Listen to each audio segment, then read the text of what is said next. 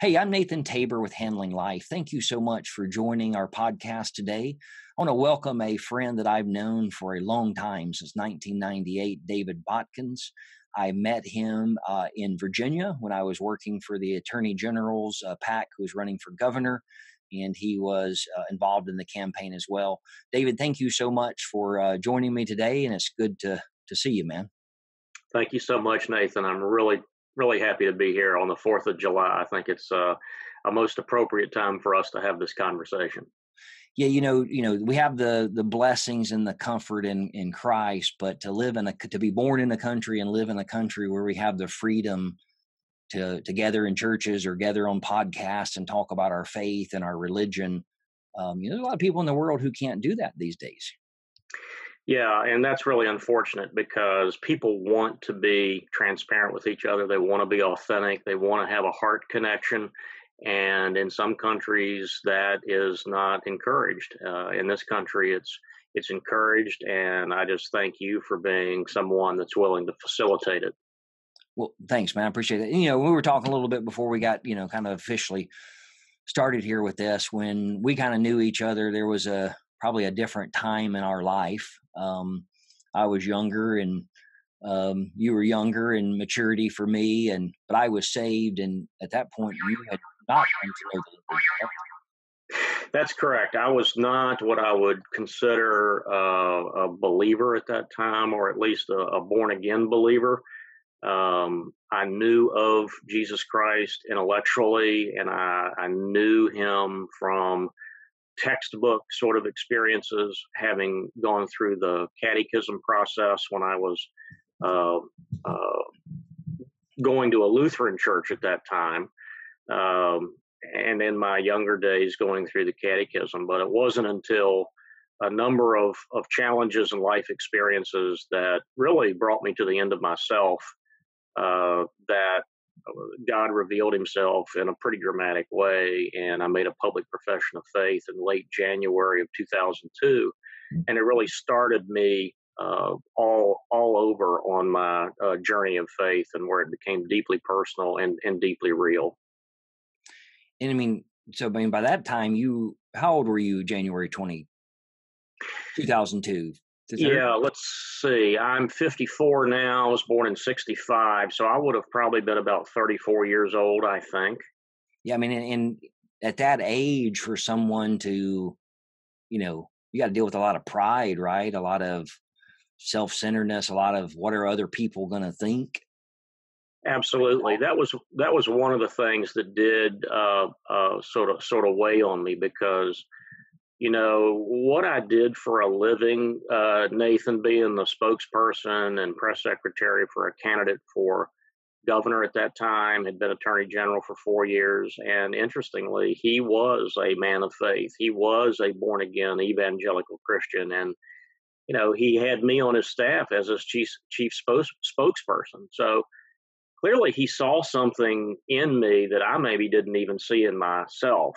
And when he lost that race for governor, my identity was completely shattered, because I didn't know what I was going to do for a living. I think I wanted it more than he did, and he was the candidate. Yeah. But he was very gracious to me after that election, and when we lost, and I was unemployed for the first time in my life. And he took me out for coffee, and he bought me a book, which I have to this day. And he said to me, David, if my losing the race for governor is what ultimately helped you come to faith, then it was worth it for me to lose. And that's always stuck with me, that he felt like one more believer in the kingdom is more important than him being the governor of Virginia. That's pretty profound. Yeah. And, those listening, his name's Mark Early. And I've stayed in touch with Mark over the years, not, a lot. Once, here or there, we'll bump into each other on Facebook or LinkedIn. But he's one of those guys that's always been, he walked the walk and talked the talk, but he's a sinner saved by the grace of God, but he was pretty on point. And I remember one time he pulled me to the side and, kind of had that conversation of, hey, just remember you'll be known by your actions. And, I was in my mid-20s, so I kind of had the world by the tail. And, at the time it didn't really sink in, but that's one of those seeds that are planted that is a goal of this type of show. We're probably not going to catch somebody and turn them immediately around, but those little things that can be said to people. If Mark had set you down and said, David, you're a horrible individual, you do this, this, this, and this, and you need to get your heart right and get saved, probably wouldn't have had the impact on it that just that simple little thing he said to you. Yeah, I think you're right, Nathan. And I have come to learn that true faith and coming alongside someone with a heart connection rather than a head connection is really, really important, because and I've had to learn this the hard way with people in my life that I cared about. Lecturing them and holding them to a standard that you're not even meeting yourself is not nearly as effective as having a true heart connection, and then letting God lead not only you and what you say to help them, but also letting God lead in how they process what you've shared with them. It's not up to us to browbeat people into a biblical faith-led lifestyle. It's up to the Lord to lead. And when you're connecting by your heart rather than your head, I think that makes things a lot more real and a lot more possible. Yeah, because when I grew up in the independent Baptist, Southern Baptist, you do this because if you don't, God's going to, judge you. God's going to punish you. So that key phrase there of the heart connection, if you're right with God, your actions will follow towards God. If you're only doing it because you think or someone's telling you you need to, so you're doing it out of your mind, as soon as they're not telling you you need to do it, you're back to doing the old stuff. Yeah, I think that's definitely right. And I think, experience is a wonderful thing. Life and the bumps and bruises that we take along the way, I think, are God's way of preparation, so that when we get to heaven, we'll finally get to rest with Him in a sinless in a sinless world, in a sinless environment. But between now and that time, we're going to continue to have opportunities to stretch ourselves, to learn to lead with the heart more than the head. And it is a journey. I wish I had sort of learned some of these lessons much earlier in life, but things happen for a reason. It's important to hold these things with an open hand and not a closed fist, because at the end of the day, even though we think we might control an outcome, the reality is we're not. Yeah, that's very true. And that comment you made there, holding people to a standard, do you find that to be really hard? I mean, you're in, past political, you're still in PR, you're around a, fair amount of people on a regular basis, and then just our regular lives, Facebook and family and friends. Do you find that hard when you start looking at someone's life and saying, well, the reasons you have those problems is, and then fill in the blank?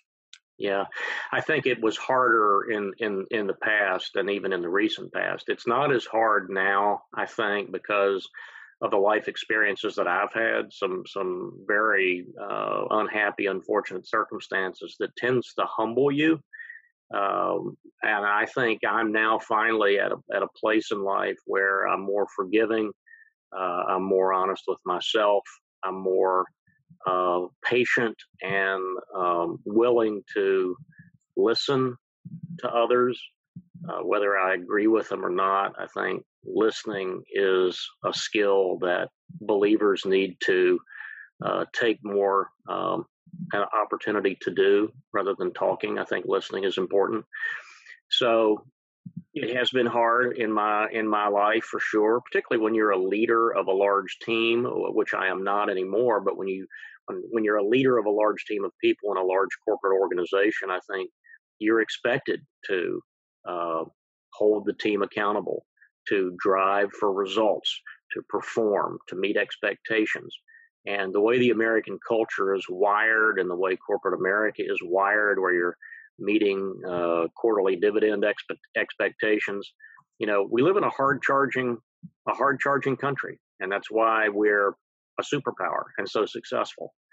But the reality is, individually, we need to think about at the right time, slowing down, smelling the roses, holding life with an open hand, listening, being forgiving, being transparent, and really trying to model the way Christ lived his life.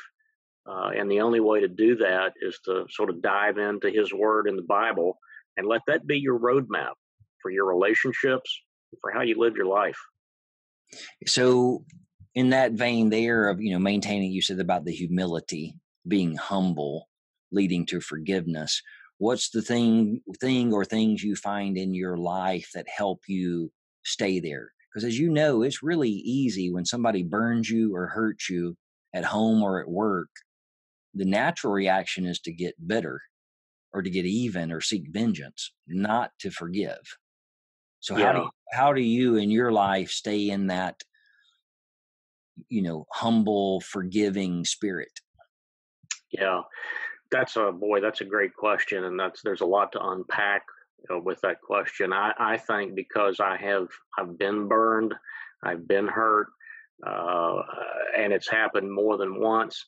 The Lord has given me the opportunity to learn that lesson because I have mishandled it on more than one occasion.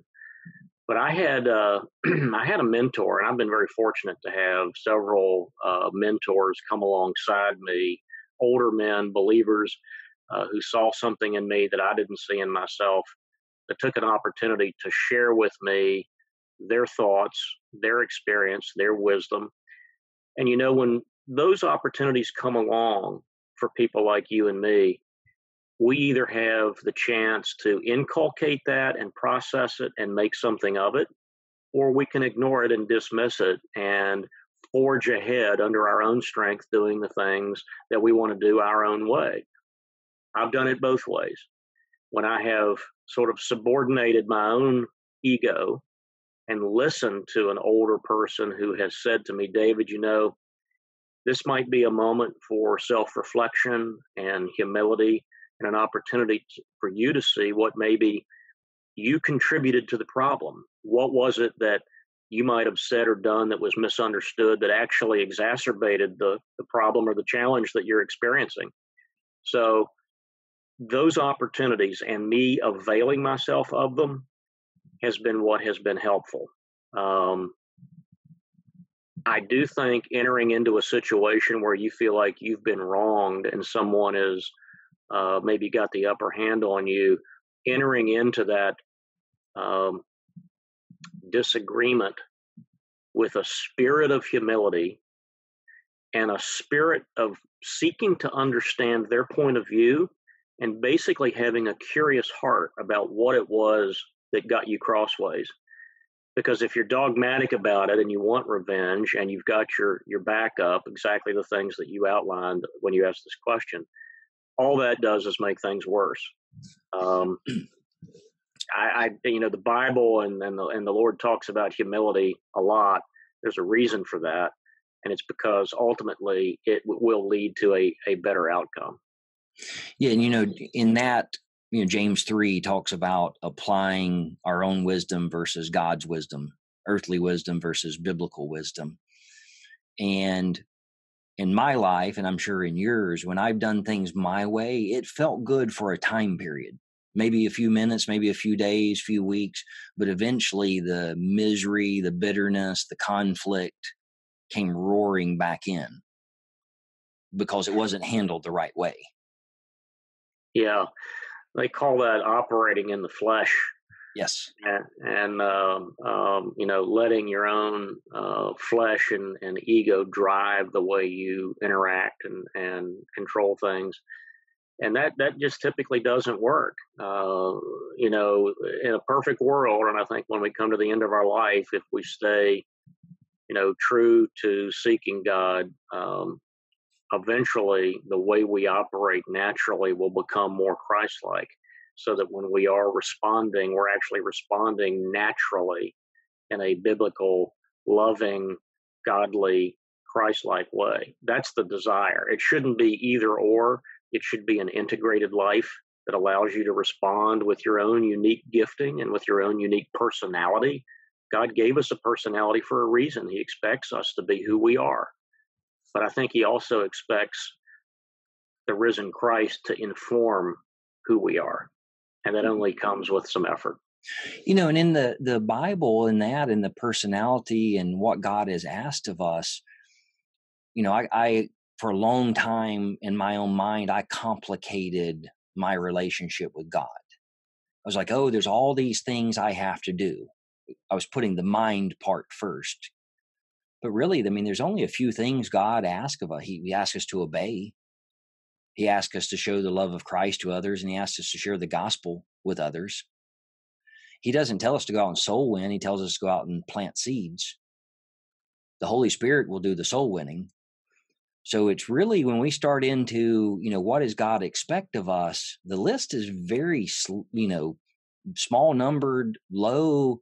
But when that heart changes, then all the things that God wants us to do start becoming, I don't know if it's easier or at least, easier might be the best word, easier to do. Because if you're in conflict or you're miserable or you're stressed out, you can't show the love of Christ to someone. And even if you do, it comes off as fake.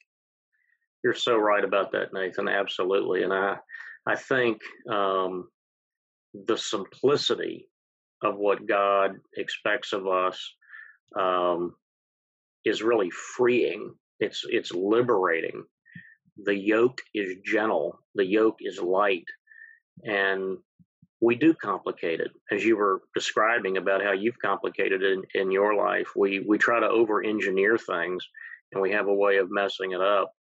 But if we embrace the simplicity of what the gospel is and what the gospel offers, it allows us to be better examples to others and certainly better mentors. You've heard the expression "pay it forward."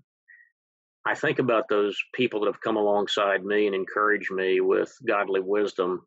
And I think what I aspire for the rest of my life as I look at the second half is how to do that for other people, how to pay it forward. And that's why I think what you're doing with your podcast and your other work is so vitally important, because you're paying it forward now.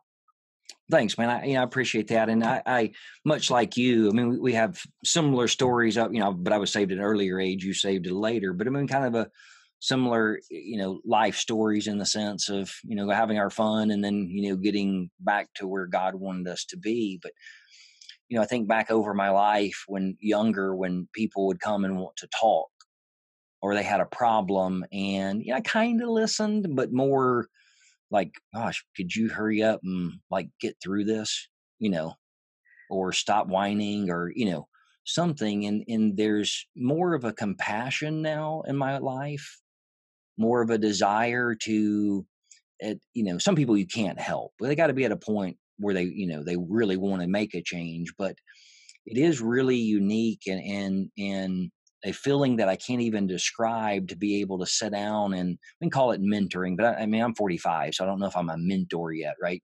But to sit down and talk with someone or more listen and then give them some advice. So it's cool to hear that that's something God's been laying on your heart, because isn't that something, I mean, it's biblical. Seek wisdom and counsel of others. Ecclesiastes 3 chords. Can you imagine what would happen in our society today if men and women who were serving the Lord and striving to better the kingdom would take the time to be that mentoring, 3 chords type to others in their lives? What would happen in America? It could be transformational. It could be absolutely transformational.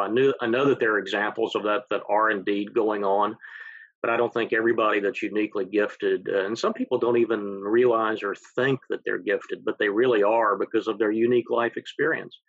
And at the church I attend, it's Hope Presbyterian in Goochland, just across the Henrico County line. Hope has got a mentoring program that's led by that's been a mentor to me, a guy named Tommy Thompson. And Tommy has taken this on as a commitment of himself as he looks at the second half of his life, and he's actually teaching it to others. So not only is he doing it personally with people that come into his life like me, but he's he's taking it seriously, and he's organizing an effort around it, and putting some structure around it, almost like a curriculum, and sending others from the church out to do exactly what you and I are talking about now. So I think, what you're saying about it could be transformational and how great it could be, I agree. And I think there's some people that recognize that as well and really want to help ignite that across the country, or at least certainly where they happen to be at the time. Yeah. So, this is my premise in that if someone's truly saved, so this is, reaching the people who have that personal relationship with Jesus Christ, they already know. When I was at the point in my life, I knew what I needed to do. I needed to get right with God. But instead of doing that, I was dealing with all the other problems, the symptoms in my life. And when I finally got with a gentleman, Howard Wilburn, he's a retired pastor now, who would just listen to me. And, 2 years later, he laughs and chuckles and says, the point of sitting down with you was to let you talk through so you could realize yourself. You already knew what you needed to be doing. You just needed to get it out. You needed to lay it out on the table, spell it out, map it out, and then have someone say, yes, that's what God wants you to do. Yeah, that's a great thing. It's something how much we struggle in our younger selves, how we grapple and we struggle and we grind and claw our way through the fog of war, the fog of sin, until we see the clearing ahead, and then suddenly it's so obvious. What I think is beautiful about that is that God is working, and God is with us through all of it. It's our own angst that prevents the clarity from being there from the beginning. But God uses those things, and He works with us where we are. He doesn't leave us where we are, which is what's so beautiful about it. But the struggle is, in a way, what makes the end of the journey and coming through it that more beautiful. I look back on some real struggles in my life and have an appreciation for the grappling I was going through at the time. And you certainly don't feel it at the time. You're suffering and you're in the crucible of the moment, and it's hot in there. You want out. But once you have come through it to the other side and you look back, you can see that these things had a reason. And it was God's refining of us. That's the way God works. It's a constant refining process as the impurities literally are burned out of us. Yeah. When you were in that point in your life, did you have those thoughts, where is God, or why is God leaving me here, or no one will understand, I can't talk to anybody about this? Did any thoughts like that run through your mind during those deep, dark moments in your life? I did. I had certainly had those deep, dark moments, because I think instinctively, for whatever reason, humans are wired to kind of go inside. They're wired to withdraw and to look in themselves for the answer. And that's the last thing we ought to be doing.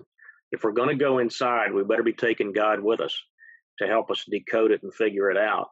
If we go inside ourselves, looking within ourselves, within the flesh, to come up with the answer, it's going to be the wrong one. And I have had those moments.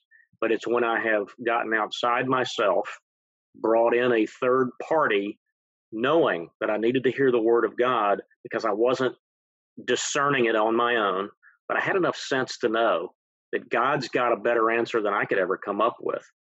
So I have been blessed to have God whispering to me, David, you're not going to figure this out. You need another voice, a voice that's going to speak godly wisdom to you.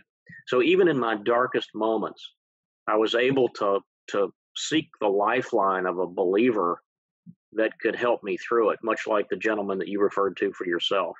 And so I think that's a wonderful thing. God works through us to help other people.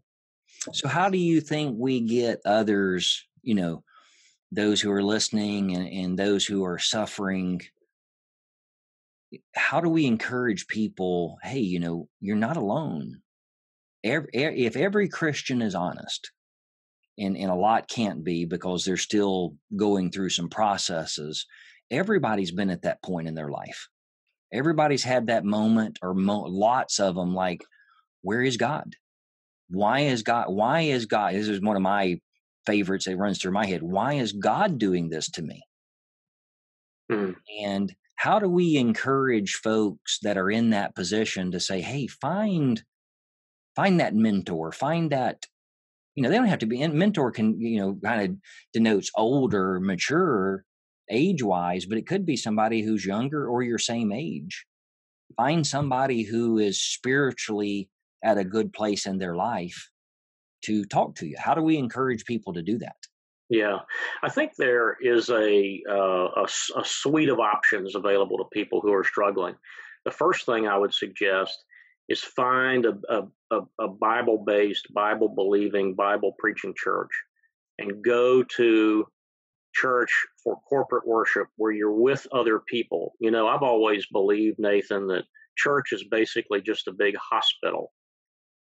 Everybody's broken, everybody's hurting, everybody's got their struggles.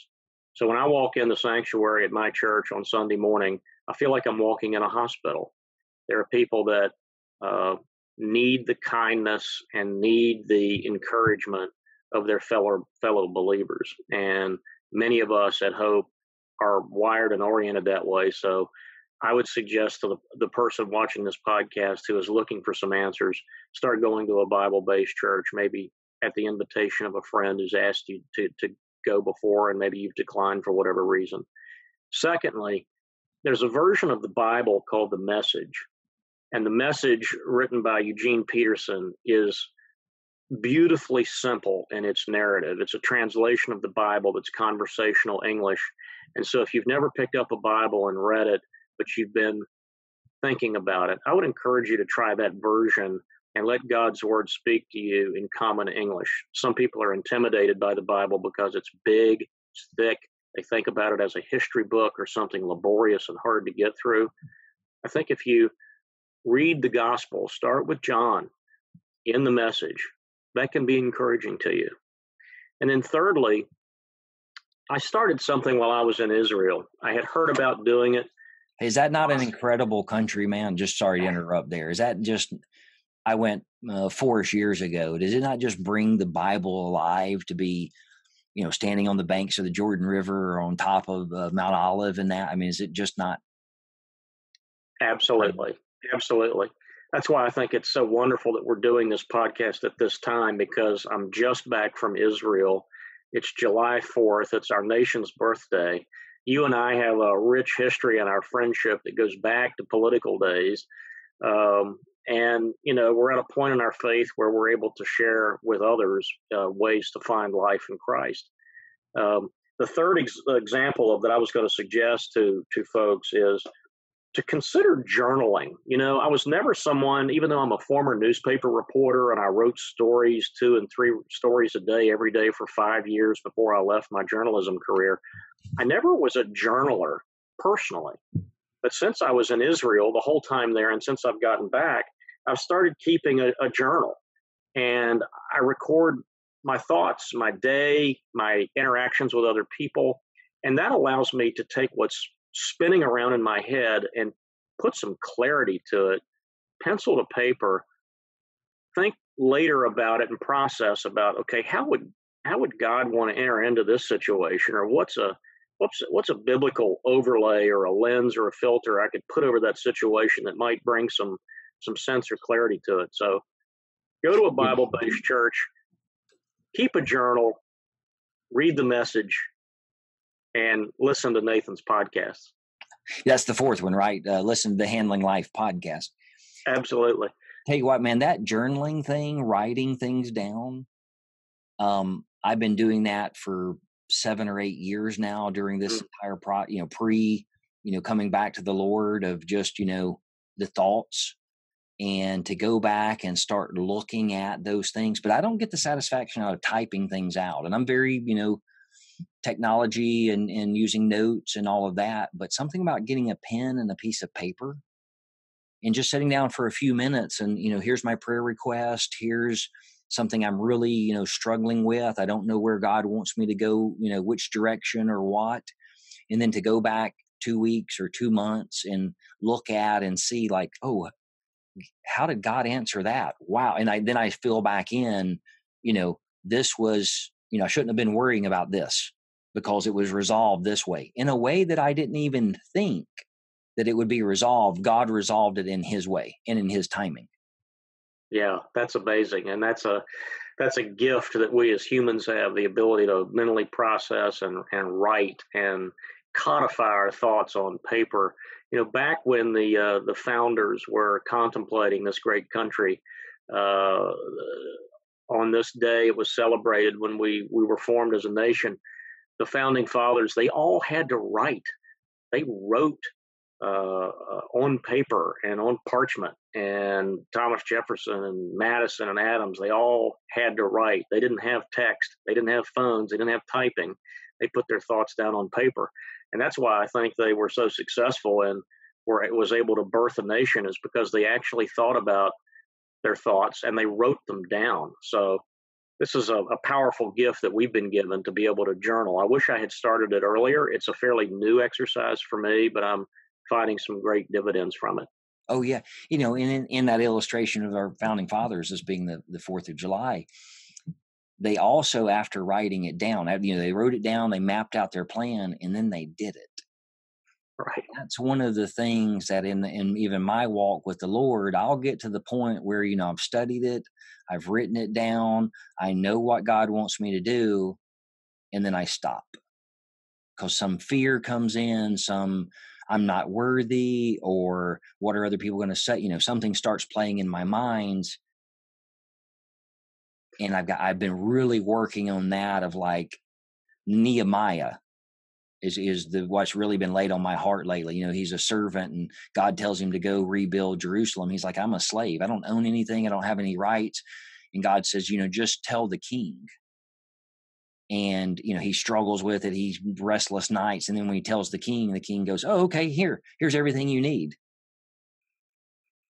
That's fantastic. I love it. That's a great example for us that we can't let our anxieties and our fears hold us back. That's the enemy at work trying to plant seeds of doubt. So that's a great witness that Nehemiah left us in Scripture. Don't you find that some of your biggest distractors in your life are the people who are the closest to you? I hate to admit that that's probably true. Yes, and I don't know what the remedy is for that, particularly if they're loved ones. That's a tough one. Have you got any thoughts on that? Well, in my own life, two things I've tried to be. One, I try to be an encourager. So if someone is saying, "Hey, I think the Lord's laying this on my heart," or they don't even use that terminology, "Hey, I think I'm going to go do this new thing," instead of being like, what are you talking? You can't do that. Instead of trying, coming back with like more encouragement or more asking questions that are positive. So that's one thing I've been working on in my life. The other is people who in my life that are like that, when the moment is not heated, when there's not a brewing argument, to go sit down with them and say, hey, I don't know if you mean to come off this way or if you are, but when I say I'm going to go try this and comes off, what I have found is that negative spirit that they have is not meant. Mm. It's just been a knee-jerk reaction. It's the first thing that comes out of their mouth. And then once it's out, and then, you say something back and then the argument ensues. But if I can get to them just in a, random morning, afternoon and say, hey, let's go get a cup of coffee and sit down and say, hey, how's your day? Blah, blah, blah. And then, every time I bring up that I'm going to do something like this, you have a really negative spirit. And normally they look at me and say, what are you talking about? They don't even realize they're doing it. Mm. Well, I think that's good counsel there, to lean into the conversation at a time when the air is cleared and it's not sort of in the middle of the tension, to come back to it later when you can enter into it with a cup of coffee after the dust is settled, and then re-engage, so that you can unpack the fact that maybe they weren't aware of how they were coming across. That takes intentional living there. That's mature living. So I will take a page out of that playbook. And at that point too, then I have to kind of put on my big boy britches and be able to explain, if I'm going to do this, what are the steps? So that comes back to that writing. What's the planning?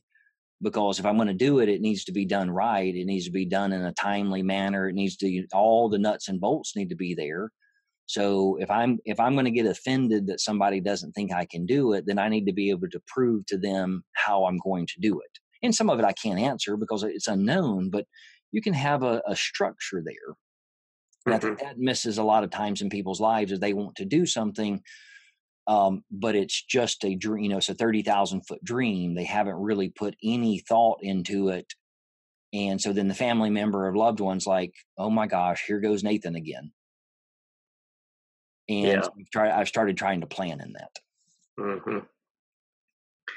That's good. Well, I need to give that some more thought.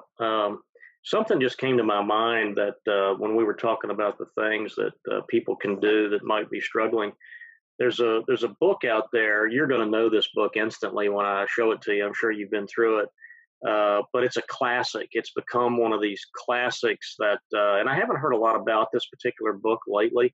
I'm going to hold it up here for your viewers to see. It's called Purpose Driven Life by Rick Warren. And, when this book came out, I remember when Rick Warren was on the Larry King show, back when Larry King was still on CNN and had his talk show. And, Larry was very, very intrigued by Rick Warren's language that he was using and his boldness of faith.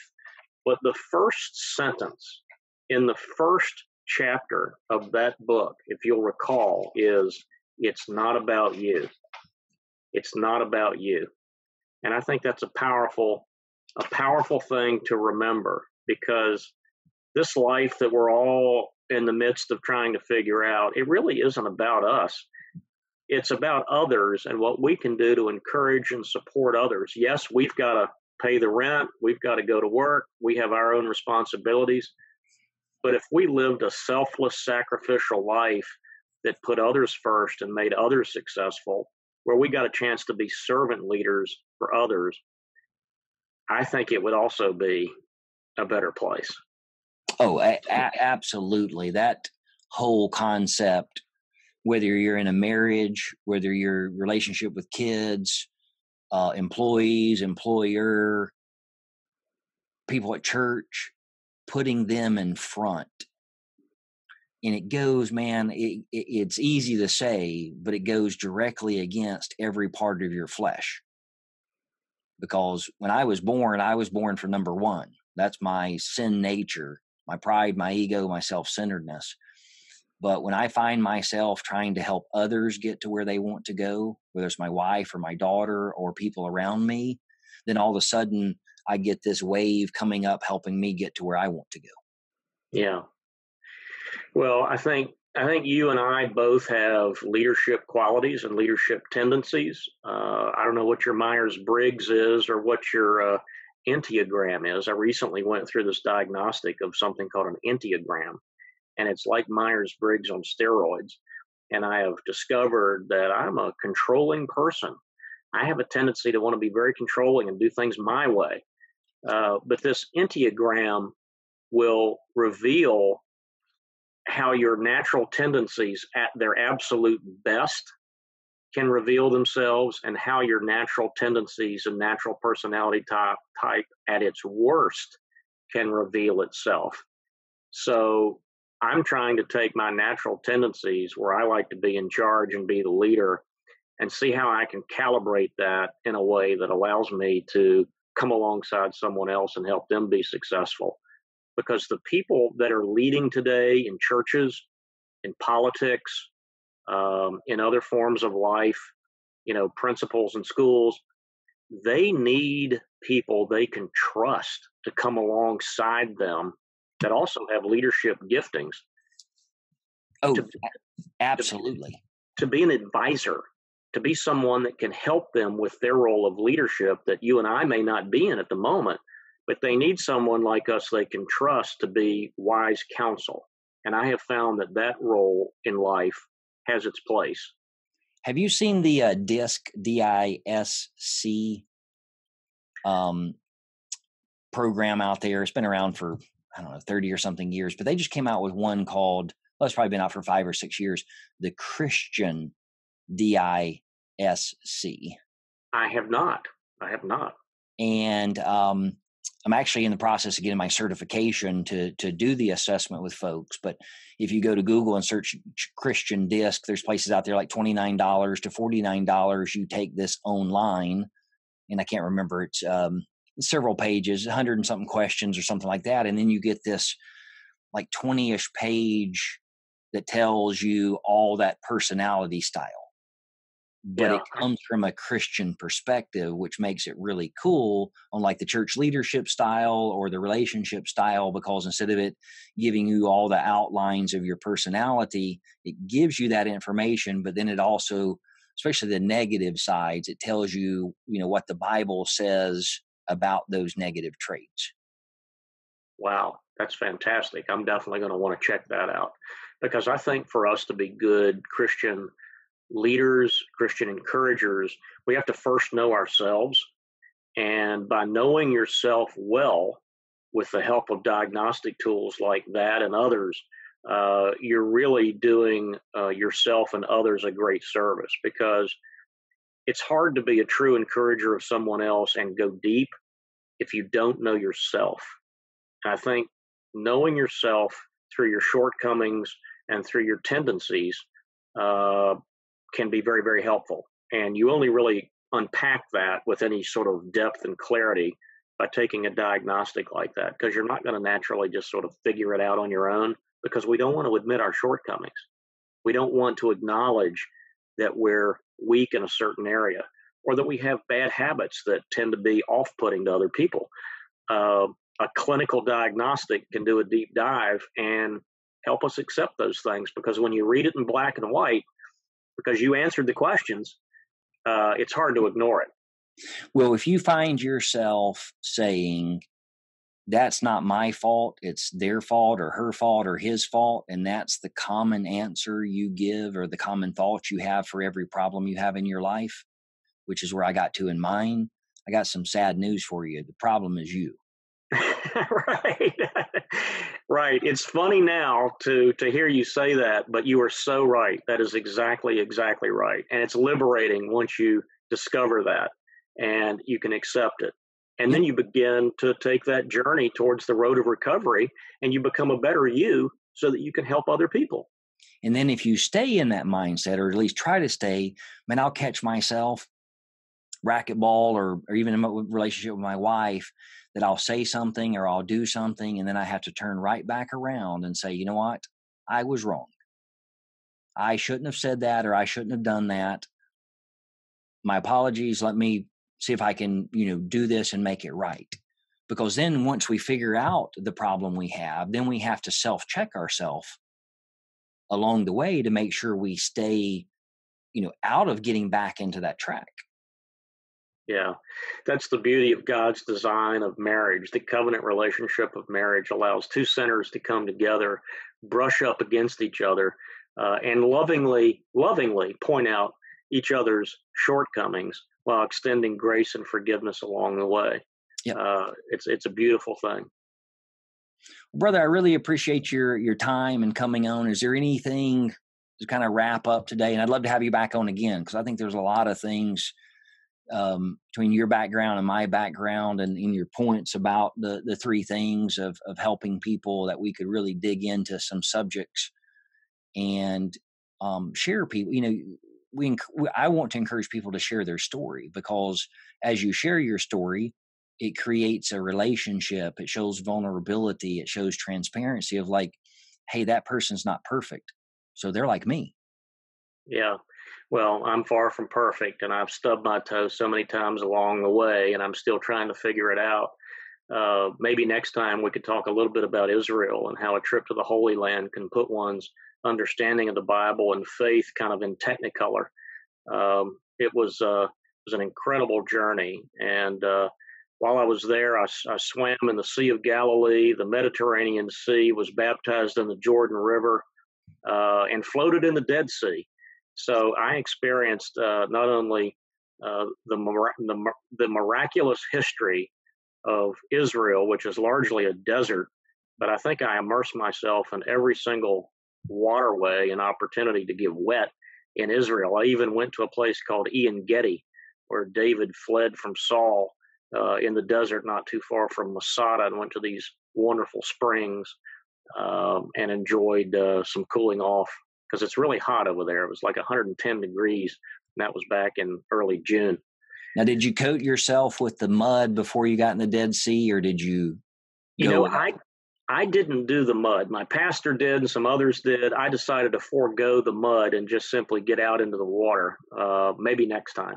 Was it, it would itch at all, or because I did it without, and then I had to come back out and shower and put mud on because that water, that salt, and the minerals and stuff made my tender little skin itch. Yeah, I was good for about 15, 20 minutes. Good. Well, yeah, let's get you back on and talk about that. Hey, man, I really appreciate you, opening up, because in our society today, kind of the Marlboro man thought, or, even for women of, be strong individuals, be tough. Don't let them see you sweat, or don't let them see you, weak. And from a Christian's, and I understand that. I mean, we need to be meek and not weak, but we also need to be compassionate, and we need to show others that, hey, I'm not perfect. I've got problems too. And so I really appreciate you opening up today and sharing that, hey, I have issues, but God has been there for me time and time again. Yep. I really appreciate it, Nathan, and I'll look forward to our next chat. All right. Thanks, David. Appreciate it. I hope you have a wonderful and happy 4th of July, and I look forward to getting together with you again. Thank you so much. Take care.